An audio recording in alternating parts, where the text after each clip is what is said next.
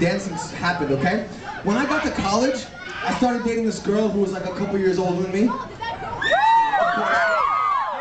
And who was also Hispanic, naturally. So she was already going to all the clubs. She was over 21, you know, and she got me into all the clubs. She got me a fake ID, and like, she was there, and I didn't know how to dance because I grew up going to shows like this, and here at shows like this, you know, the most dancing you do is like, you know, like the stuff in the pit where you beat each other up, right? I found out really early on that girls don't like to get beat up, you know?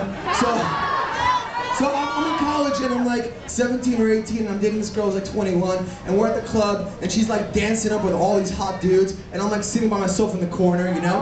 And one of those dudes, she feels like a loser, right? And one of these dudes that she was dancing with comes up to her and goes, "Oh, look at you, Mr. Mysterious, dressed all in black, sitting by himself in the corner." And right there and then is where I had this epiphany and I decided, one day, I'm gonna start a band and I'm gonna teach kids how to shake their ass.